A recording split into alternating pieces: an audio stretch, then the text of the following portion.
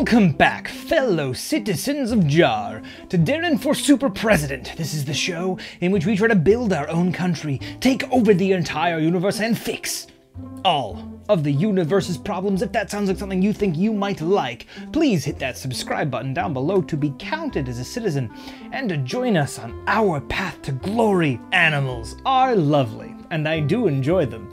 Everything from a cute kitty cat to a tiny ladybug. Across the glorious nations of the world, many countries decide to say this animal represents us in every single way. We need a national animal. But first we need to go over all the other national animals of the world. See what's out there already. So according to Wikipedia, 74% of countries have designated at least one animal symbol to recognize globally, this is our animal. And of all the countries of the world, 37%, that includes some of the first number, have designated more than one. Meaning if we like, we can come back later and say, I want that animal too. There's a lot of cats, birds, dogs, and then some mythical bits. And that's pretty much most of them. Now, if you go alphabetically, starting off, you get some pretty great options. Afghanistan has the snow leopard, and Algeria has the fennec fox. Two amazing creatures that I love very much, and they're both very good boys. There's gonna be a lot of overlap, so we'll get out some of the more interesting ones. Antigua and Barbuda has the hawks-billed turtle, something I appreciate because it says a lot about the country. And it's not only it's absurdly specific kind of turtle too, to be like, not only do we like turtles, I like this one in particular. Australia, of course, having kangaroo and emu, two Australian things. I'm surprised koala's not also on that list, but koalas are effectively useless creatures that do almost nothing and barely survive, like pandas. But not as famous, so what do you do? Bangladesh has three different ones, my favorite of which being Ilish, mainly for the picture they have on Wikipedia, because it looks more like a national food than it does a national animal. Belarus having the European bison, something strong, like the proud buffalo we used to have here in North America before some stuff happened. We won't go into that history, but I appreciate it when I do see bison that do exist. That's good. Belize having both a toucan and a tapir, the wonderful things you might think of when you're thinking of the new kid that shows up in class on the TV show Arthur, which is apparently has never been canceled and is on season 1,000,000. So that's a fun fact of the day. You don't even need to hit the sea countries before you hit the first dragon of Bhutan, the Druk. I think I'm not gonna pronounce anything that's not super white very good. So sorry. Canada's national animal is the beaver, but there's also listed a national horse, which is the Canadian horse, because what other kind of horse would you want as the national horse in Canada other than a Canadian one? I'm sure somebody is offended by that, but China having the Chinese dragon, giant panda, and red-crowned crane. Three things that I actually think are really cool. China I actually really like the national animals of. Costa Rica having several, but my favorite being the West Indian manatee. Not any regular sea cow, the sea cow of our people from our area in the West. That's us, that's the one we want.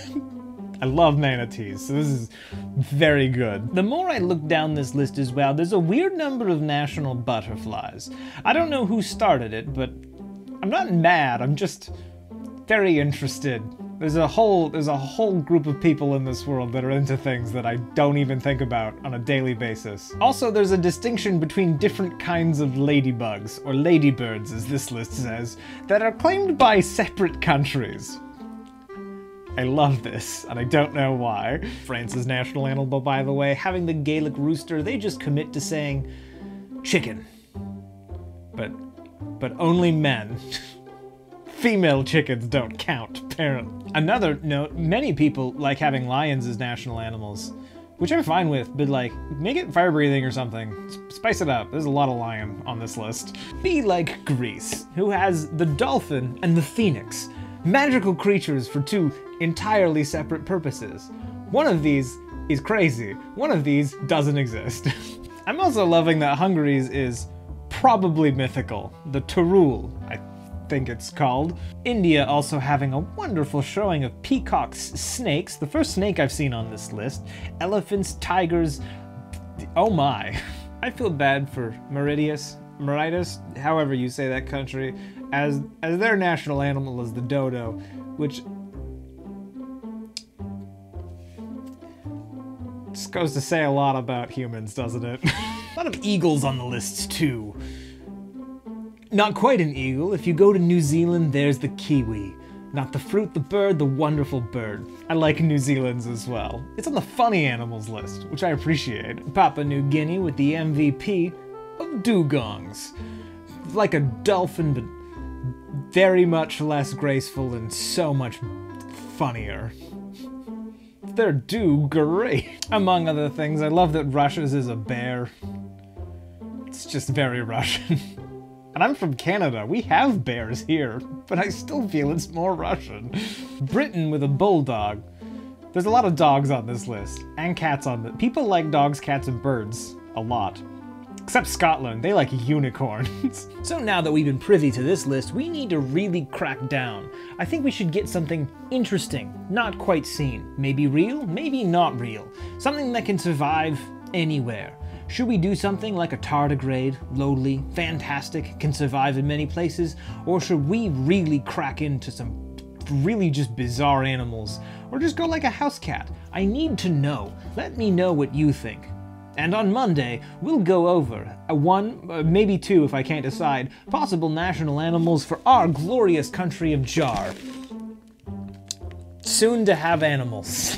So this has been your super presidential candidate Darren signing off for Saturday saying, welcome to Jar. Jar takes all kinds. You are family now. Please join us this week and every week. We go up every single Saturday and Monday. Check the description down below for some links to some fun things, and I will leave you, as always, with our viewer-submitted motto for Jar, which is, we are Jar. If you love Jar, you'll love us. See you Monday. And this episode is brought to you by Luke and Rachel. They're human. They're not national animals, but they're national in my heart.